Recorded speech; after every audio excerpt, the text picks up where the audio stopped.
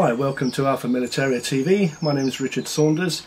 I'm down here again at Reading Air Target Shooting Club, just outside Reading in Berkshire. And today I want to walk through one of the high-end premium rifles on the market right now. It's the Daystate Wolverine R. Ranges in price from about £1,200 to £1,400, which is, you know, kind of top-end price for an air rifle, but it really is a very good rifle, and in my opinion worth the money. So what I'm going to do is I'm just going to walk through some features of the rifle, kind of from back to front, and then put it on the range and see how it shoots. Now, the Wolverine has been in production for quite some time with Daystate, and it's been through several iterations. And right now there are effectively two versions to the gun. There's the Wolverine 2, which is an unregulated bolt-action rifle, and then there is the Wolverine R, which is what this is, which is a side lever regulated rifle. Now, each one of those two different variances in the rifle come in 4 different models. So each one has a C-type, which is the cylinder rifle, which has a very nice plastic shroud that covers the cylinder, really handsome looking rifle. Then there's a B-type, which is B for bottle, which comes with a steel bottle, either a 400 or 500cc bottle. And then there's the highlight version, which is designated by the carbon bottle. And then there's a highlight HP model for high power as well. So 4 different models for Wolverine 2 and 4 different models for the Wolverine R. Now, this one, as I say, is the Wolverine R highlight with the carbon bottle at the front. It's a 12-foot-pound 177 rifle. Now, these come in 177, 22, 25 and 303 caliber. And so just to sort of walk through back to front, starting at the back of the rifle, you have an adjustable shoulder pad.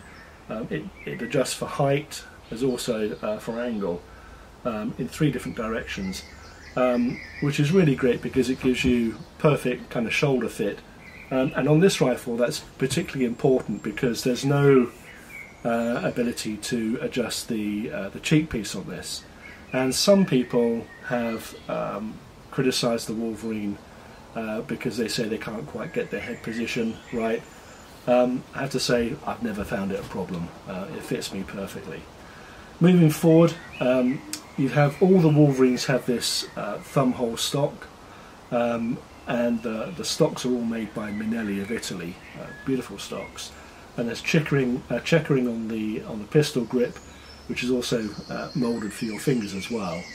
And all the stocks are ambidextrous.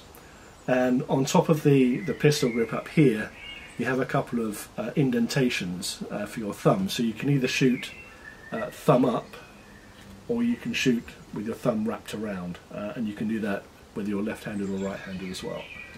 Now, the trigger is a 2-stage kind of post and shoe setup, which is very adjustable. You can adjust the position of the shoe. You can adjust the 2 different stages for weight and length and what have you. You have to take the stock off to adjust the trigger. It's easier with the stock taken off, and that's only 1 bolt. The pistol grip gives you access to the safety catch, which is located up here at the top of the breech, and that's a very simple slide on and off, nice and kind of snickety, very positive movement. But you can operate it silently as well, which is important obviously if you're hunting. Above that you have a side lever. Now, this is unlike some Daystate rifles that have an electronic action. The Wolverine R is a mechanical rifle, so this will cock in a very kind of pleasant sort of clunk click kind of way. This side lever can also be moved to the left hand side of the gun as well if you're left-handed, or that's your preference. The side lever operates Daystate's proprietary 10-shot magazine. I'm a big fan of the Daystate magazines. I think they're really good. They cycle easily. I've never had a problem with them. And the combination of the trigger, the side lever and the magazine is a real joy to use. Now, in common with a lot of Daystate rifles, possibly all of them, the magazine sits proud of the action. So you need to make sure when you're setting up your scope that you buy a set of mounts that will clear the magazine. But having said that, it's still very possible to get a scope to fit nice and low to the barrel. There's more checkering on the underside of the forend here, which makes it very comfortable to use, and that checkering is indented as well. And this is the Forester laminate stock, which is a blend of kind of browns, greys, blacks. Very, very attractive to look at, and very good for hunters as well. It really blends into the environment. Now you can also get a grey laminate stock version of this as well, and obviously the traditional walnut stocks as well. Each one is exactly the same design as this, and the Wolverine 2 has a very similar stock too. Now the barrel is a Lothar Walther barrel. It's fully shrouded, and in actual fact is pretty quiet. But if you put a silencer on the front of this, then I have to say this is probably one of the quietest rifles that I've ever used. It really is whisper quiet, as you'll see in a little while. Now the bottle on the front here is, as I say, it's a carbon bottle. It's a 480cc bottle, and gives you plenty of shots. Now in terms of shot range, the steel bottle B type, Daystate will quote a shot count of, believe it or not, 600 shots for a 2.2 at 12 foot-pounds, slightly less for a 177, which is just phenomenal, because you're talking about more than a tin of pellets. And for the carbon bottled highlight models, again 12 foot-pounds 2.2, you're looking at 500 shots per fill, which is quite impressive. Now if I turn this around, you can see here that there are a couple of gauges. You have a gauge for the fill pressure, and you also have a gauge for the regulator. And it's the regulator that sets the Wolverine R apart from the Wolverine 2. Now, a lot of manufacturers are putting regulators into their guns right now, and for good reason. The best way to describe a regulator is, think of it as like the optic on a bottle of whiskey in a pub. So if you go to the pub and ask the bar person for a whiskey, they put the glass underneath the bottle, push the optic, and that lets out a very specific measured amount of whiskey. The regulator on a regulated rifle is much like that optic.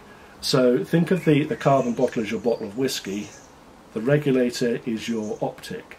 And what that means is that regardless of the fill pressure in your main reservoir, that bottle of air, the regulator will always have the same volume of air at the same consistent pressure all the time. So that's what gives you that very, very high shot count, and also means that the shot-to-shot consistency in terms of muzzle velocity is very, very consistent as well.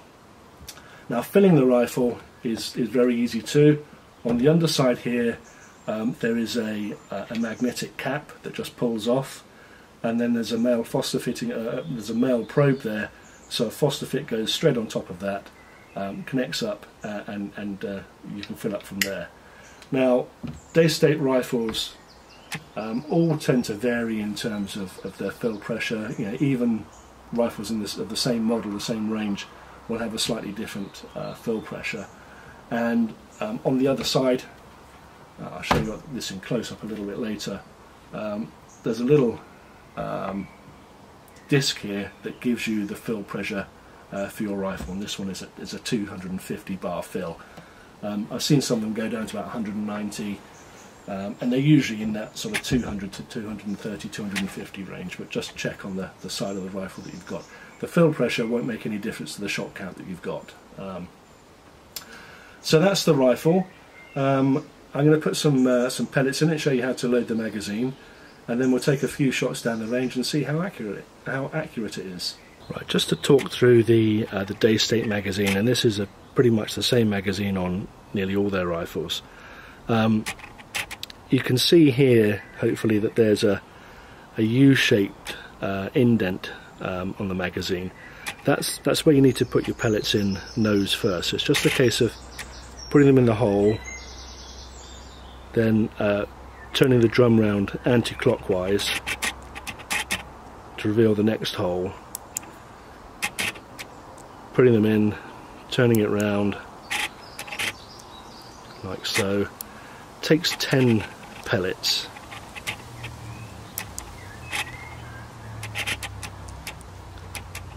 Oops. There we go, that's all 10 in. And then the magazine itself is installed by, you need to pull back the side lever, then the magazine goes in from the left hand side of the rifle straight into the breech, and it's magnetized, so what you'll find is the magazine will kind of pull itself in to position with the magnet. It just slots in straight in from the left hand side, then return the bolt, and then you're ready to shoot. Now you can modify the magazine by taking out a pin at the back of it and moving it to the other side, if you prefer to install the magazine in from the right hand side. As I said before, I'm down at Reading Air Target Shooting Club just outside Reading, using their range here. It's a lovely little club. They've got 8 lanes of 30 metres and another half a dozen or so lanes of 55 metres, all covered in this nice gallery. The nice secure backstop, and there's a 10-metre pistol range here as well. So I'll put a target out at 30 metres, and I'm going to see how we can group at 30 metres. It's a little bit blustery, get my excuses in early, but hopefully we should do okay. Now, I neglected to say before that a couple of key things with this rifle. One is that you can't double load it. Once you've cycled a pellet and cocked the rifle, it doesn't matter how many times you pull the side lever, you're not going to put more than one pellet up the spout. So that's a really good feature.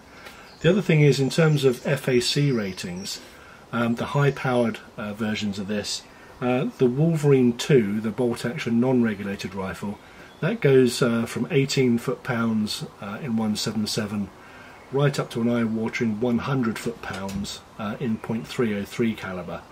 The Wolverine R goes from 18 foot-pounds in 177 up to 60 foot-pounds in .303 caliber, and obviously different powers in between. But this rifle is 177, 12 foot-pound legal limit, so let's see how it shoots.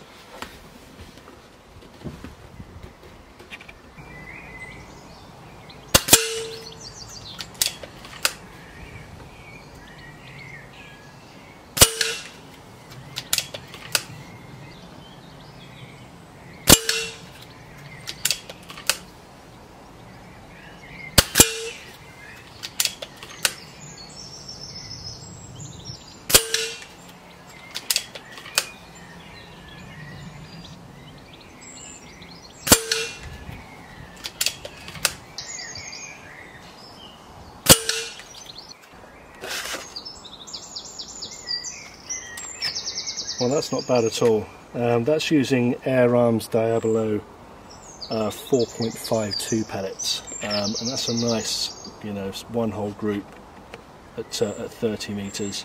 I have to say, I don't find the Wolverine R's to be particularly pellet fussy either.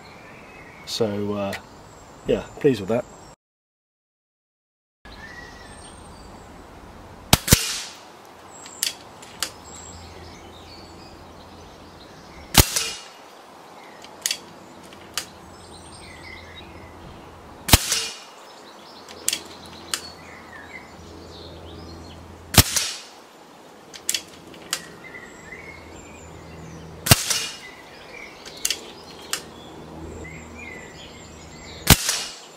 Well, thanks for watching. That's the Daystate Wolverine R. If you're interested in more information on the Wolverine R and indeed any of the other rifles in the Daystate range, then please have a look at our website www.alphamilitaria.com, where you'll find a complete rundown not only of this rifle but the whole series and lots of other good information as well. Thanks for watching.